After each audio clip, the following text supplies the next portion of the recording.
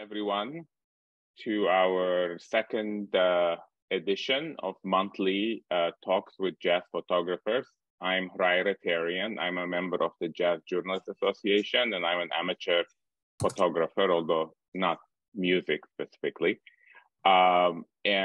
Today we will talk to Lauren Deutsch, who has a very unique body of work.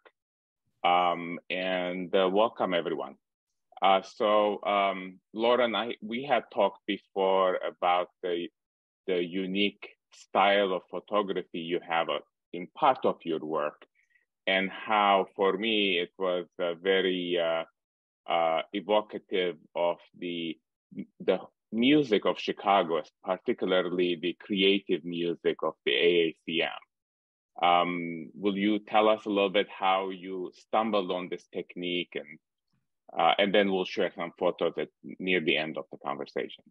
Yeah, sure. I guess first I want to point out that I started out, as we all did, as a so-called conventional photographer, and began shooting music in the late 70s.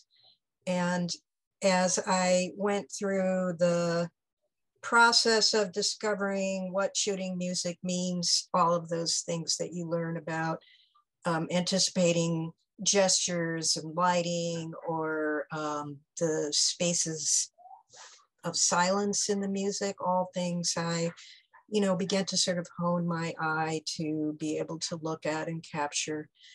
I felt more and more like I was collaborating with the musicians that I was photographing on stage. And I felt a strong interest in trying to create visual equivalents to what I was hearing. So after many, many years of doing sort of straightforward documentary photography, I began to experiment with movement. And initially, when I was still working in film, I just sort of experimented with moving my camera and seeing what would happen. And those led to thinking about other ways that I could sort of represent the music in ways that I could feel that other people could have the same sort of experience of the bigness of the music and the way it resonates in your bones. And I kept sort of looking at different ways of being able to do that. I didn't have big enlargers, so I sort of started experimenting with making mosaics of smaller pieces of paper and creating collages, starting to think more in terms of vocabulary that could include lots of different elements. And then in about the year 2002 or 3, I guess, I reluctantly moved into the digital world. And I specifically, the moment and the place that it happened was in Poland. I was in my career as executive director of the Jazz Institute of Chicago. I fell into co-producing a festival in Poznan, Poland, and I had just bought a digital camera, and I took it into a club to, put it through its paces. And what I saw through the digital viewfinder was that when the musician moved, the light would create these trails, which I could see in the digital viewfinder. I had no idea at first if that was something that was possible to capture with this sort of a camera, but it turns out that yes, it was. And so I found a new path into creating work that I felt could really represent visually the energy and the power and the creativity of the music itself. And so this is a good example. It's a picture of Roscoe Mitchell, who along with Nicole Mitchell, both of them became muses in a way, because every time I would photograph them in this way, the magic would happen. I began to sort of experiment with thinking about how and if musicians had specific light signatures, in terms of would somebody else's saxophone have the same sort of light and movement that Roscoe did. It's not so individual as it turns out. This is an example of Nicole Mitchell. In a lot of ways, it hardly looks like Nicole, but it was Nicole indeed. And this, these flute trails that happen whenever I photograph her are among the most sort of exciting things for me to see. I have worked now in a couple of different ways over the last 20 years or so within this medium. And some of the pictures that we'll look at today are really the pictures that just came out of the camera like that. Like the first one that Ryer showed of Roscoe Mitchell, that was me staying still and letting Roscoe's movement make the picture. Other times I will actually move my camera as long with the musician who I'm photographing who may be moving as well. And when I do that, I have a couple of different approaches to doing that as well. Sometimes, as I said, I let the musician do the moving. Sometimes I will move my camera in concert with the music, meaning I am moving my body and therefore the camera as I'm feeling the music moving me. And those are actually really the ones that I feel are the most successful in representing what the music feels like. Both Roscoe and Nicole have said to me pretty early on in my working my way through discovering how to use this medium, both of them said to me that what I was showing them was what they see in their head when they're playing. And so that gave me a lot of encouragement to sort of continue on this path. And it has developed in a number of different ways. Ryer, do we want to, I don't know if we're just going to move into looking at other images, or if you had other questions. Yeah, no, we don't have to. I was just showing examples of what you were talking about so people can visualize it. No, so we can go over the individual photos and talk about them later. Okay. So, and you mentioned before that you also started off as a conventional photographer, as a documentary style. And how did that start earlier in your career?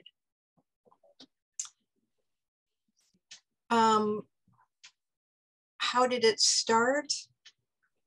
I think after I got bitten by the bug of this music, it inspired me as a young photographer in my 20s to begin to show up at the myriad events and music venues that were happening around town. And you pointed out early that in particular, a lot of my work represents the music of the AACM.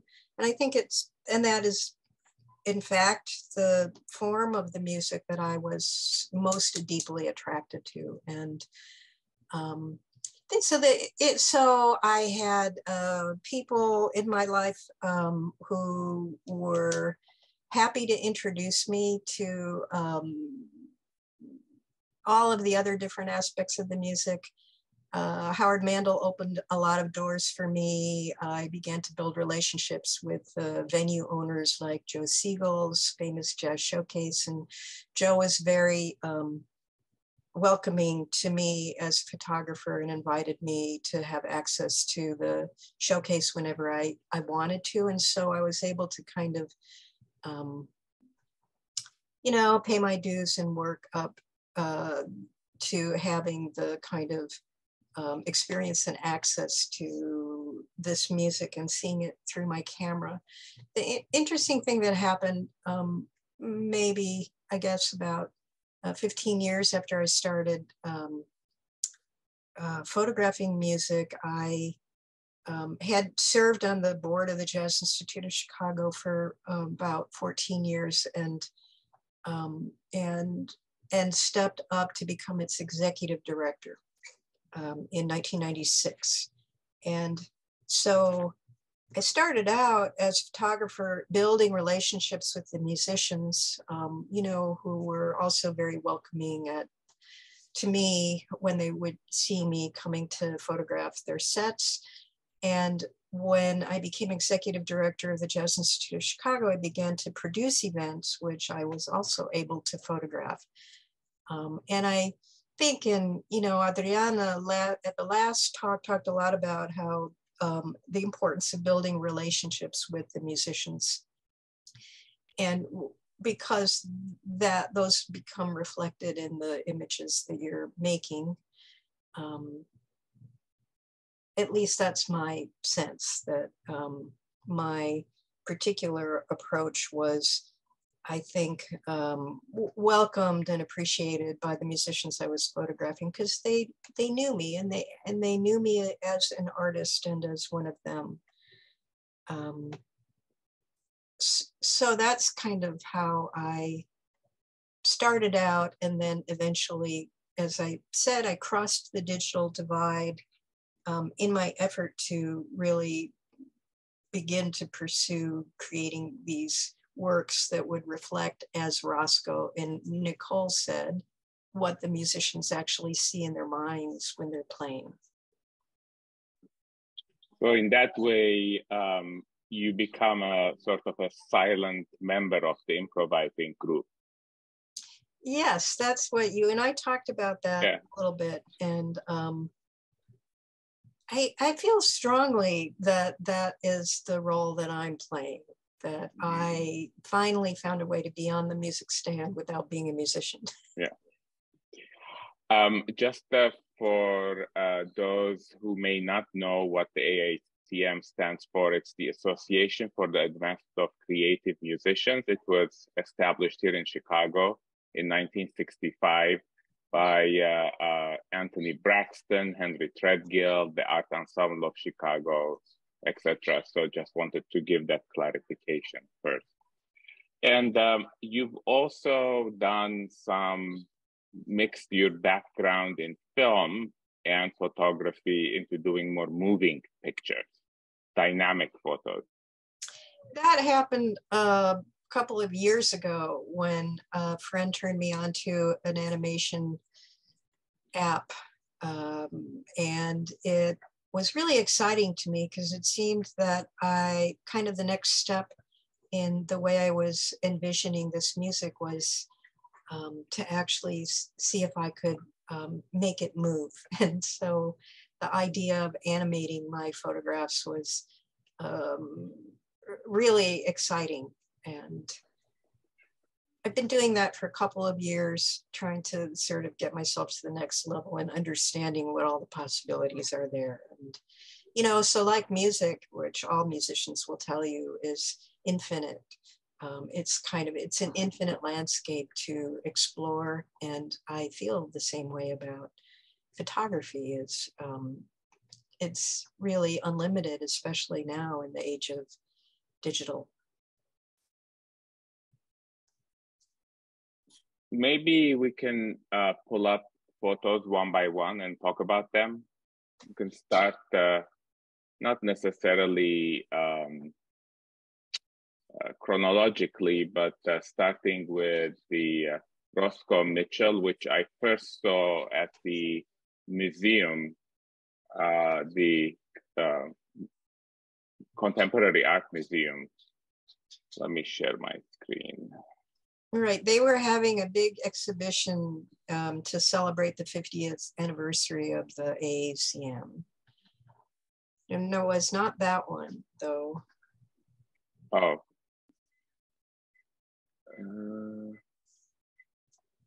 I don't think I have another.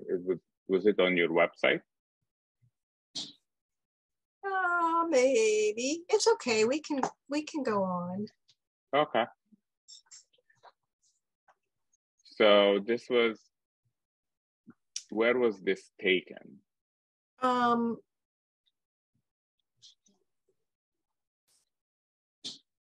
Good question. I believe it was at Constellation. Mm-hmm.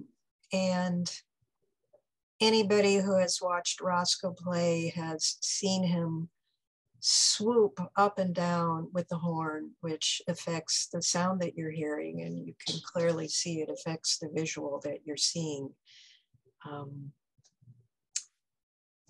It's funny, the one that was actually at the exhibit at the Museum of Contemporary Art was an experiment in reflecting.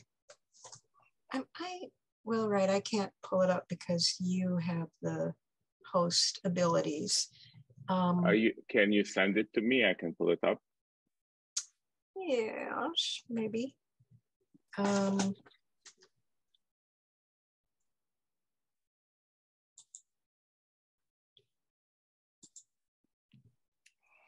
Okay.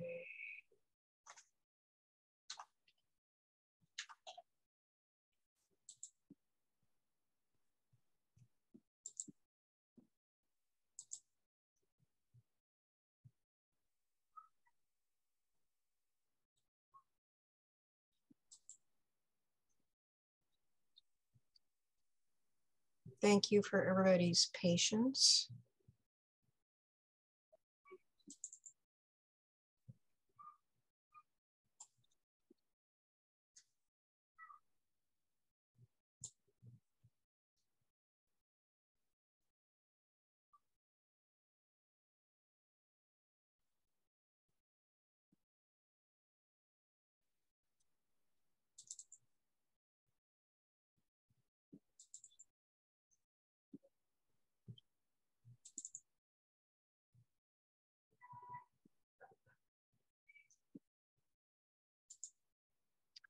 I made you co-host if you prefer.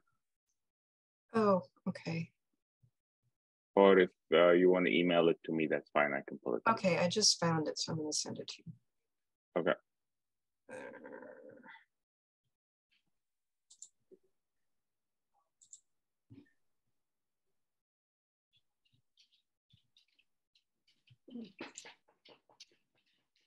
Okay, as Ryer's looking for the email that I just sent,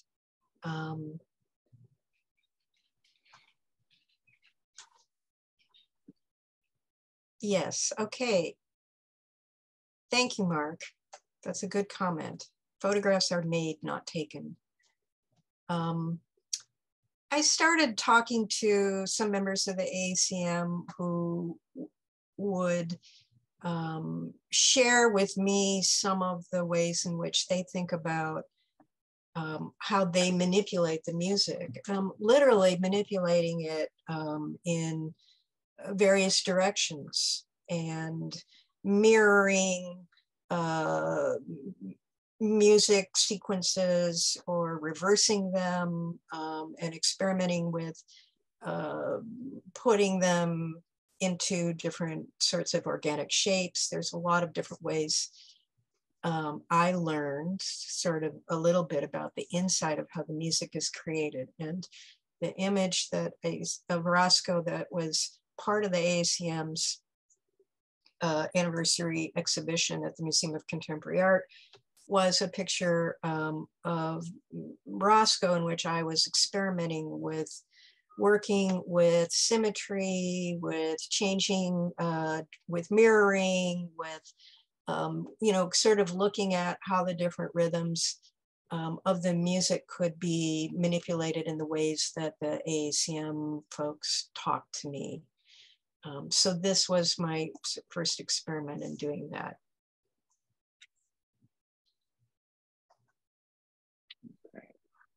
And if somebody goes to your website, the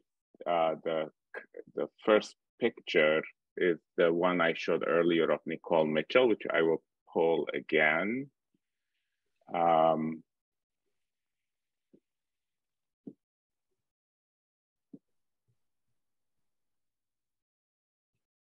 Okay. So a friend, my friend that I co-produced the festival in Poland with, he came up with a term, he came up with a name for what I was doing here, which he called digi-painting. So these are digi-paintings, these images that come out of the camera in just this form. You might wonder why there's so much movement in the entire frame of the picture except for Nicole's face. That's because two things. I've learned if I hold the camera still for a brief period of time and then move my camera, I can get a still face and still a lot of movement.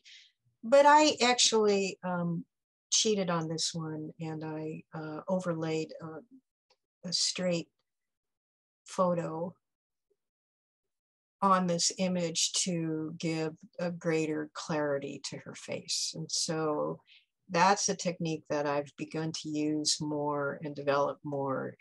And I think that it creates a more interesting dynamism because it makes it a little bit less abstract and a little bit more mysterious. Okay, and is this photo of Max Roach done in the same way?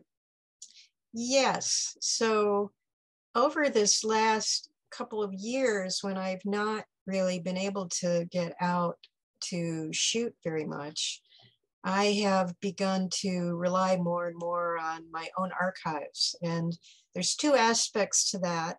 One is that over, I don't know, I guess the last 15, 20 years, I've been collecting what I call sound palettes. And those are images that I'm deliberately making that are abstract representations of sound, just like it sounds like, a sound palette. And I've begun to make more montages using the various sound palettes that I have as backgrounds.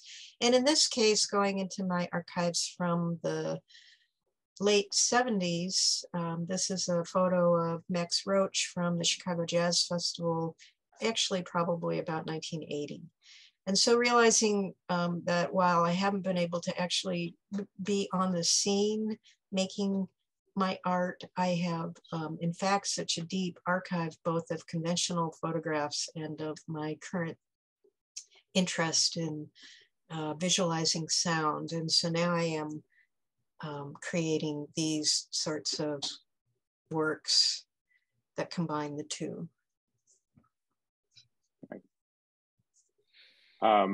You also have those series of photographs of Japanese music, and this is one of them, of percussion.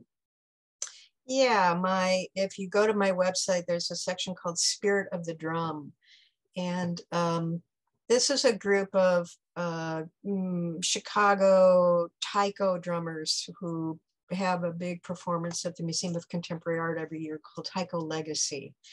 And they have become another muse for me, in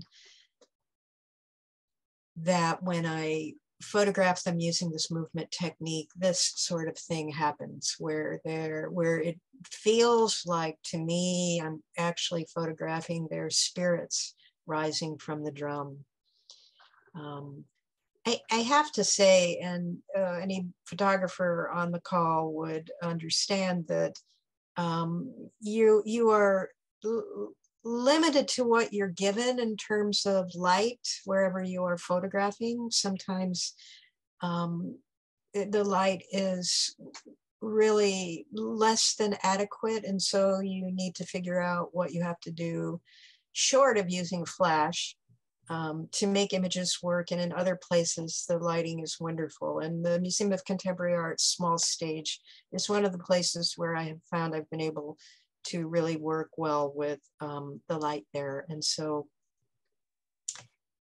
you know, of course, I feel that there's some sort of magic and maybe even spiritual thing happening when I'm able to make images like this. But, you know, the reality is it's really dependent on the guy who's putting the light on the stage. Mm-hmm. So is this indoors? Yes, or on the terrace? Oh, it's indoors. It's indoors. Yeah, it's indoors on the stage in the auditorium. Mm-hmm. And this one of bassist Tatsu Aoki, he's playing another traditional instrument. Is it from the same? Yes, he's playing the shamisen, and this also was at the Museum of Contemporary Art. I think the interesting, so there's no shiny instrument for the light to bounce off of, and that's also what makes shooting the Taiko Legacy performances really interesting to me, is that it seems like I'm not really needing to have that when I shoot the drummers. There's something else that's happening.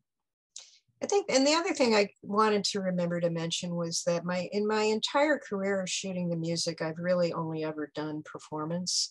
I'm not a studio photographer. I'm not a photographer that sets up a picture. I am really responding in the moment. And that's kind of the thing that has kept me going, is this idea that I'm really improvising with the light, I'm improvising with my camera as a tool, I'm improvising with the music. And anybody who's, what are the small lines? I don't know, Mark. I can't really identify what or where any aspect of the image is coming from. That's the magic part. So before we show the more moving pictures, I would like to pull up some of your earlier more documentary style photos and talk about that, starting with this with John Faddis.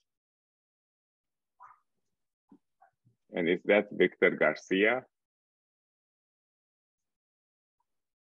Yeah.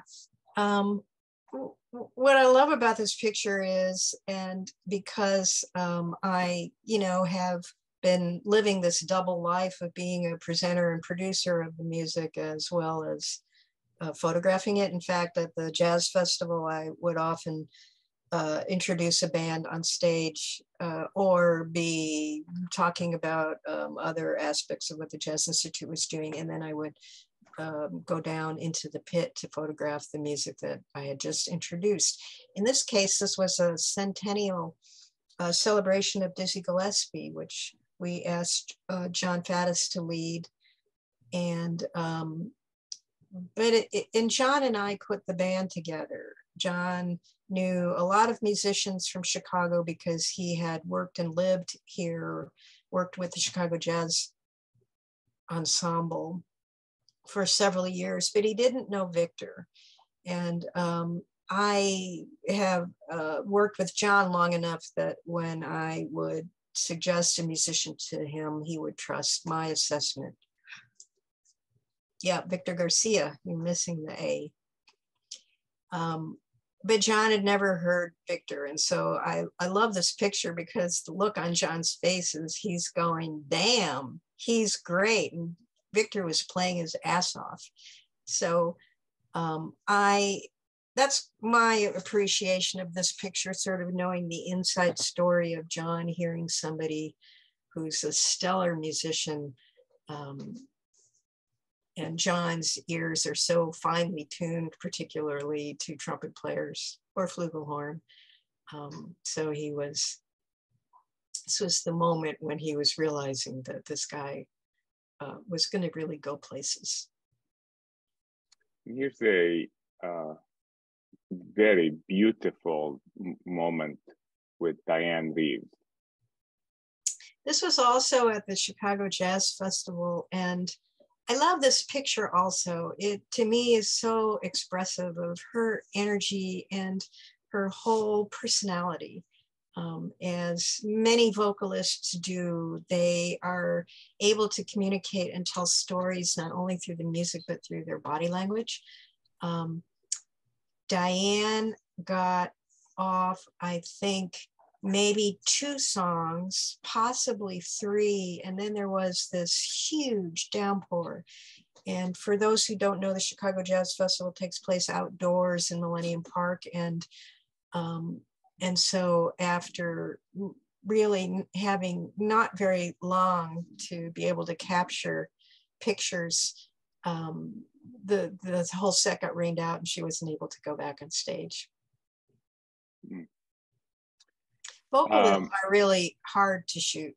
I think it's not always easy to take, to get an image that is flattering, where their mouth is not distorted, or because they're really working all parts of their body to create their sound. And I think I often see images of vocalists that I feel are not very flattering or representative of, you know, what I think that they're trying to communicate. I think Adriana had told me that as well in her experience with vocalists.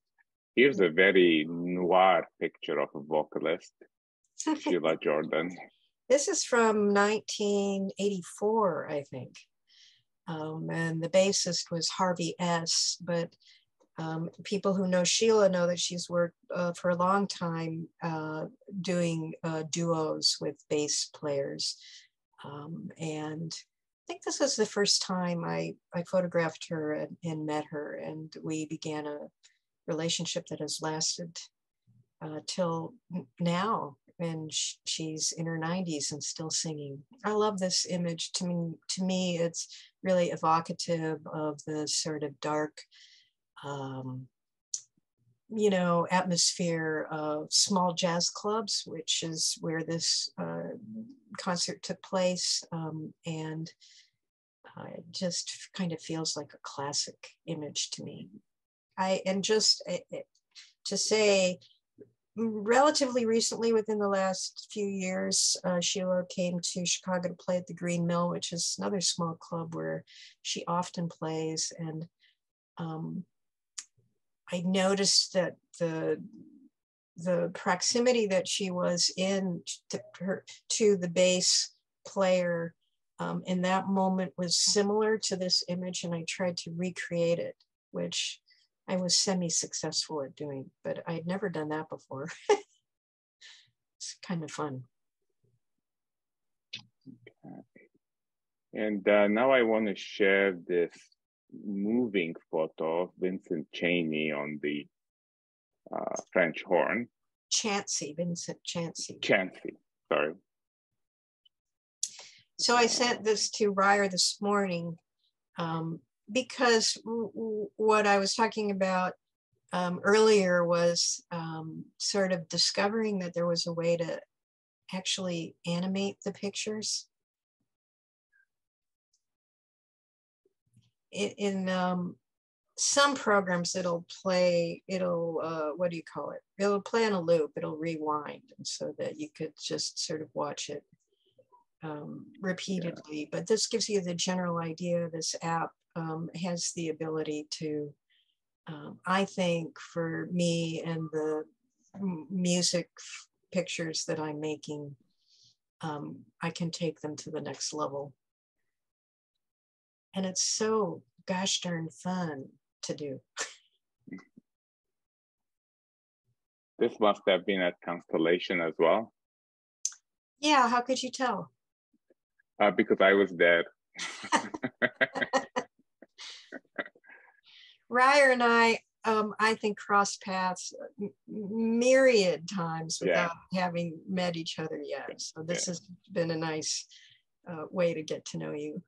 Yeah. Okay, let's open up for any questions. What's the name of the app used to animate it?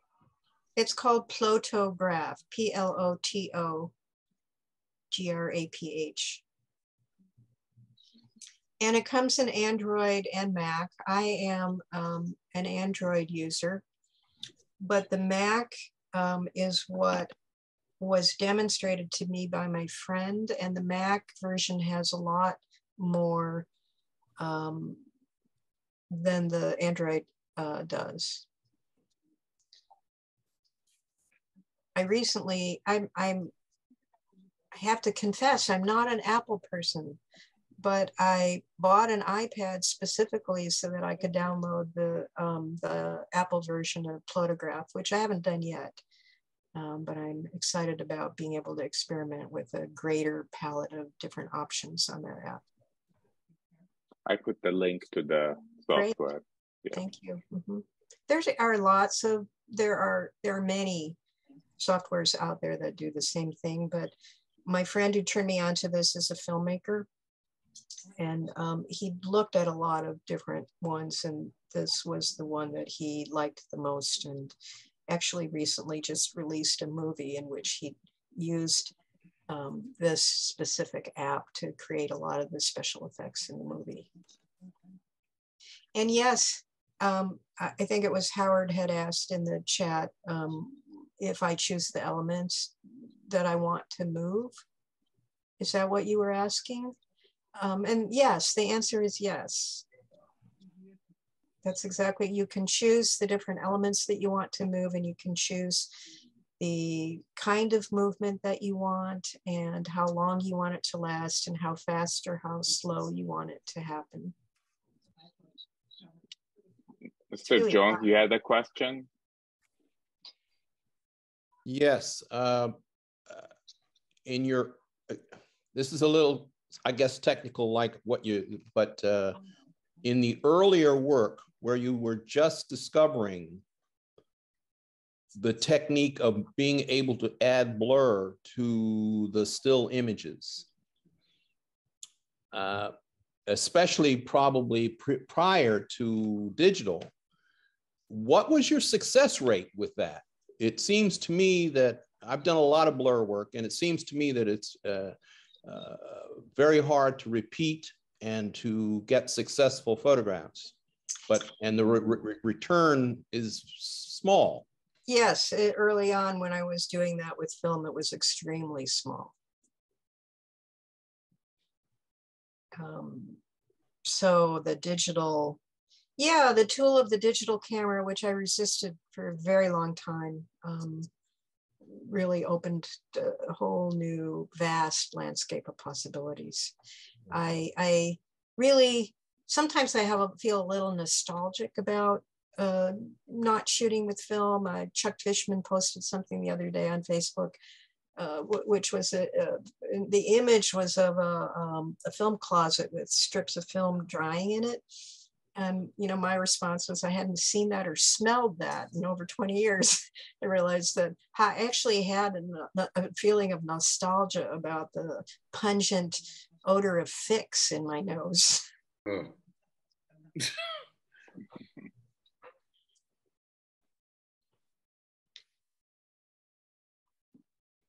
I think that some of those chemicals now are banned in several states, aren't they? I wouldn't be surprised, and they probably should be. Yeah. You know, on the other hand, I'm really glad that schools are still teaching young photographers how to shoot and film, because the thing that I feel about digital, I have a lot of negative feelings about digital photography, as well as feeling really great about the work that I've been able to do with it. But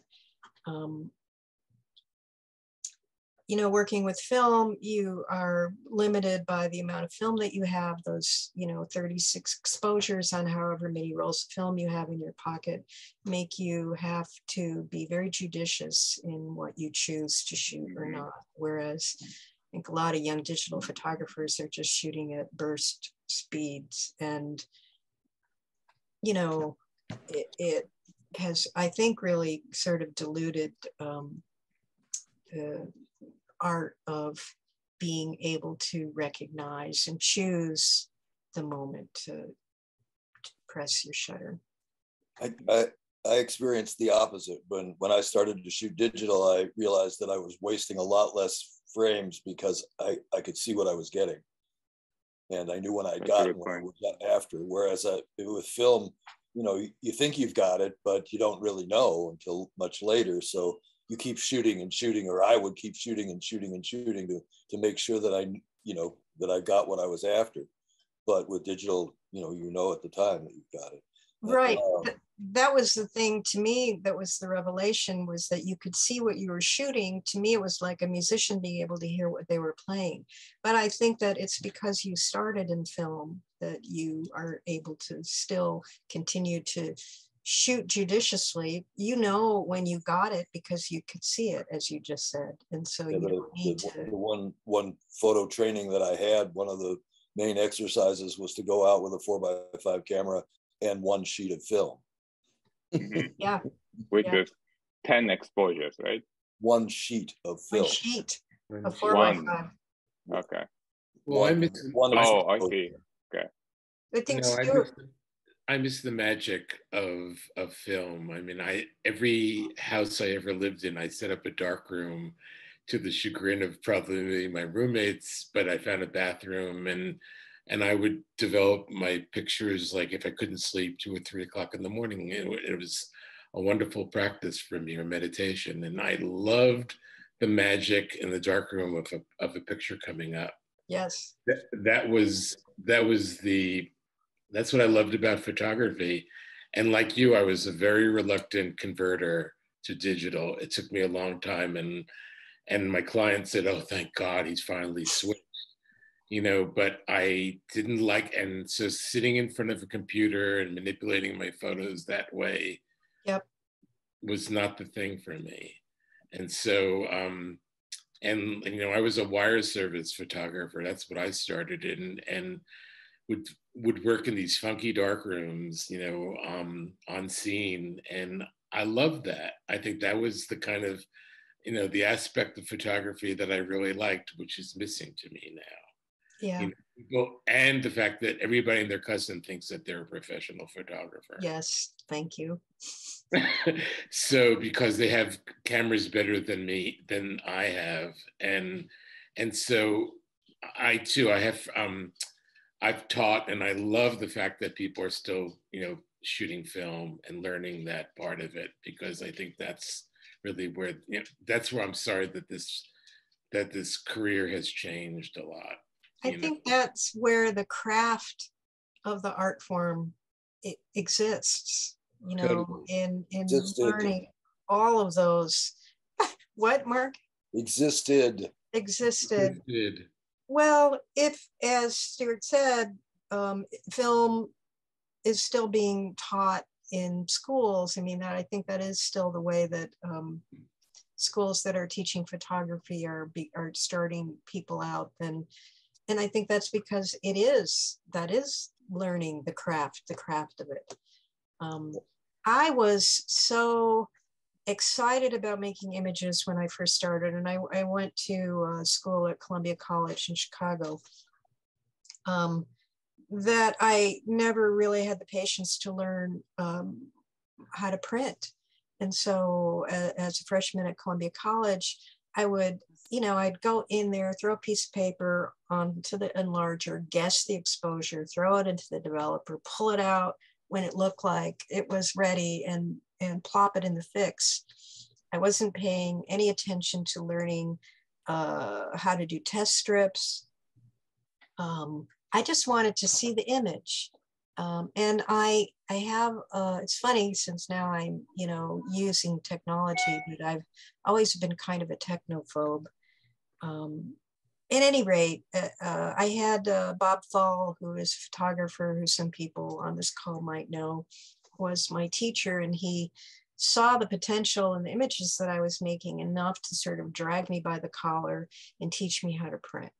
You know, he made me make test strips on every single contrast filter, bring it out to the light box in the front, analyze which test strip was providing me with the correct exposure. And so I learned the craft and all of what learning the craft entails. And I think that you know, that's also why it's important for schools and other teachers of photography to start people out there, because it teaches attention, patience, critical analysis skills, all of those sort of underlying things that we learn in developing this craft, or learned as we came up in film photography, are things that I think are the things that enable us to make good pictures, great pictures. I don't know if this is boring to everybody, but I certainly have the nostalgia for the darkroom, and I still have a darkroom, but it hasn't been used in at least 20 years. But I'm afraid that I disagree, just because I think that people are, when I was shooting film, and I thought that people needed to have a darkroom experience to become true photographers. I felt very strongly about that. And mostly I realized it was because I felt that people needed a way to finalize their images, to realize their images, to make prints, to work in the darkroom and see if what they saw on the camera was what they were coming out with, and that they really needed to engage with their picture more than, sending a roll of slide film off to Kodak and coming back, a week later and looking at their pictures that they couldn't do anything with. So I felt that very strongly when that was the only option. But I also was initially fascinated by Polaroid photography. The first photographs that I made that really engaged me were with a Polaroid camera. And I loved that, being able to see the picture right away. And somehow or other, I immediately realized that I had to put it there to start with. And I'm afraid that I think that this business of teaching young photographers, new photographers, darkroom is a big waste of time. I think that now people can finalize their images, they can realize their images, they can immediately see their images on the back of their camera, and then they can take them to their computer and they can perfect them in whatever way they want. And I think that much more emphasis has to be put on, what do the pictures mean? How do you understand what people are saying in the photographic language? And I think it's perfectly easy to do that. It's better to do that with digital photography. It's faster. People get the feedback right away, and they're not limited in all the ways that film limited. And so I think, I'm happy that people are shooting film, but to me, shooting film or learning on film is like, I don't know, learning to do some kind of, primitive painting or primitive knitting or carving linoleum blocks.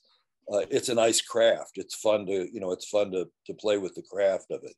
But as far as making images that mean something, I think people have to take the harder road of trying to understand what they're saying, how they're saying it, and what the options are when they make the picture, when they present the picture, when they process the picture, however they process it. I don't think you have to get your hands wet for this.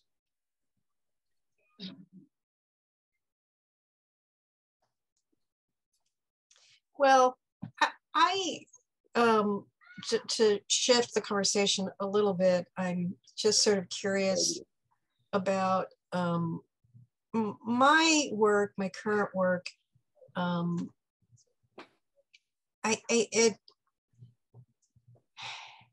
it's so different from conventional photography that people don't really know what to make of it. And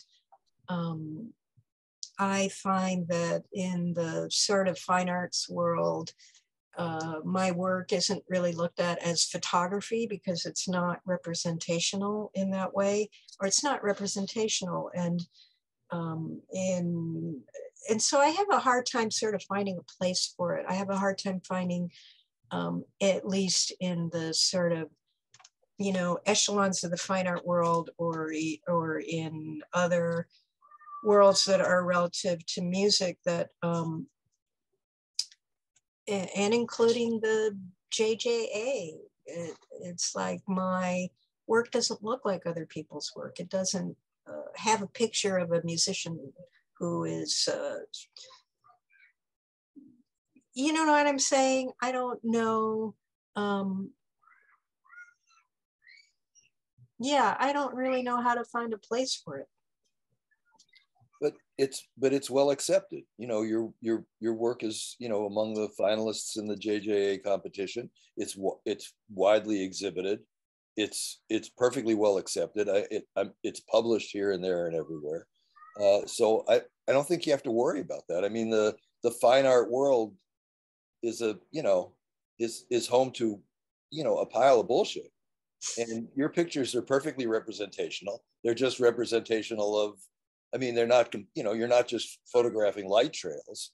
Right, it's representational of the music. Yeah, of the music and of the music, and mostly of the musicians. I mean, occasionally you are just photographing light trails, but you're usually combining those light trails with a clear enough picture of the musician, and that seems very evocative to me, and it seems very, you know, very successful in representing your experience and, like you say, the musician's experience of the music. So I wouldn't say you're so far out of the mainstream. I think the mainstream has moved to include you. Oh, thank you for that perspective. You know, I was a newspaper publisher for decades, and in newspapers, there's always been this mantra that you don't change anything at all. It's supposed to be truly representational. I mean, there's the famous case of the very famous photographer getting fired because he moved to coke can. I mean, that's I actually thought that was pretty stupid, but as I got out of newspapering, retired about 7 years ago, and got heavily into photography in lots of different ways, but mostly jazz photography. I fell back on my mother, who was a creative artist, and she actually taught creative art at a university. And she had a mantra that a good artist doesn't represent what's in front of them. They represent what they see, they hear, and what's in their heart. And that's kind of what you do. Yeah. And I love your stuff. It's awesome. I'm going to try and figure out how to do it. Thank you. I will share that I have, over the course of time, developed some specific camera movements, Stephen, where I might take the camera and move it like this, or I might move it in a geometric shape. I've experimented with, and all of those movement pictures are shot at 1 second slow shutter speed. Never any longer or any shorter than 1 second. I've just found that for me, that's the sweet spot. I have experimented with shooting slow shutter speed and moving the zoom from one end to the other. Sometimes, as I said, I'll just hold the camera up to my eye and move my body in whatever way the music is moving my body. And so those are just a few of the specific techniques that I've developed. I find it interesting too that I'm beginning to see more and more people experiment with this, especially on the Jazz Photographers site. But it's clear to me that people who are just sort of dipping their toe into it have a long way to go to be able to be predictive about what they're going to get. I have a question, a technical question. With your technique, do the new LED lights have a serious impact on it? Yeah. I know you can time it for the rest of regular photography, but how do you deal with that? I take whatever they're giving me, you know, in the same way that you do that with any kind of lighting. And so just experimenting with the slow shutter speed and seeing what's going to happen. Okay. Howie posted the Jazz Photographers site I was talking about is on Facebook, and that's the name of the page, Jazz Photographers. And it's international. That's the thing I really like about it is it's very international. And I've met a lot of photographers from all over the world on that site and developed conversations and friendships. I do have to also say about the digital world, being able to post images on Facebook and getting instant reaction has been marvelous. You know, it's just ways of sharing work and being able to see that people are responding to it is very encouraging.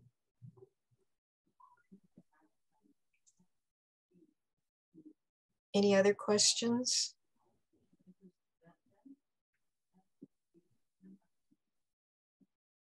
No. Okay, thank you everyone for joining us. This session was recorded for those of you who came late. We'll see you next month, August 20th, with Luciano Rossetti from Italy. And thank you. Thanks, everyone.